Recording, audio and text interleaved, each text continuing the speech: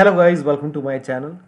Today in this video I'm going to show you how to fix when you are unable to install this update, that is KB5017308. So if you are unable to install this update on your Windows 10 computer, then please follow the steps shown in this video. Now the first step is to Run Update Troubleshooter. For this, go to the Start menu, then click on Settings. Now go to Update and Security. Now click on Troubleshoot.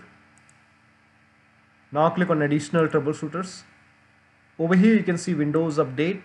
Click on it and then click on Run the Troubleshooter. Now once the troubleshoot is complete, restart your computer and then update your Windows 10 once again. Now the next step is to, still you're facing the problem, then you can use Windows 10 Update Assistant. For this, copy this link. The link is provided in the video description. Open this link in a browser. It will take you to Microsoft website.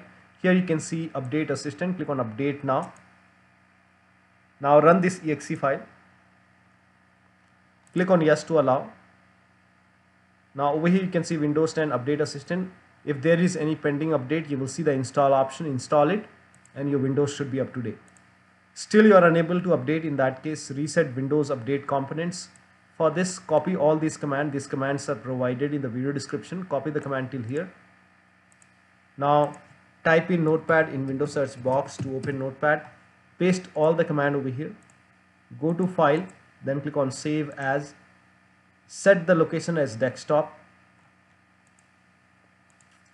and name this file as Wufix.bat. So it's Wufix.bat. For save as type, select all files, click on Save. Now go to desktop. Over here you can see Wufix.bat file. Make a right click, then click on Run as Administrator. Make sure that you're opening this file as an administrator. Click on Yes to allow. This will open command prompt.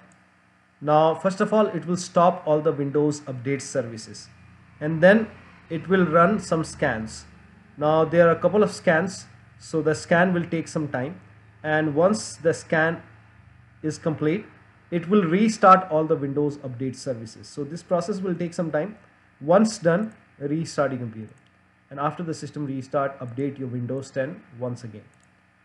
Now the next step is to use media creation tool. So if nothing is working, you can update your Windows 10 using media creation tool. So copy this link.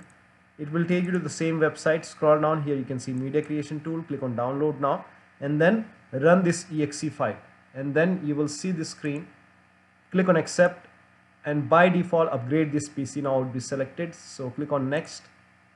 And it will start downloading Windows 10 along with the latest update.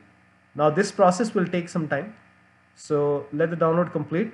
Now once the download is complete, before the installation you will see this screen which says ready to install, and by default the option to keep personal files and app would be checked. When this is checked, you will not lose any data on the computer. So click on install, and after the installation log into your computer and your Windows should be up to date and you should be able to install the update successfully. So that'll be all. Thank you so much for your time, and please like this video and subscribe to my channel.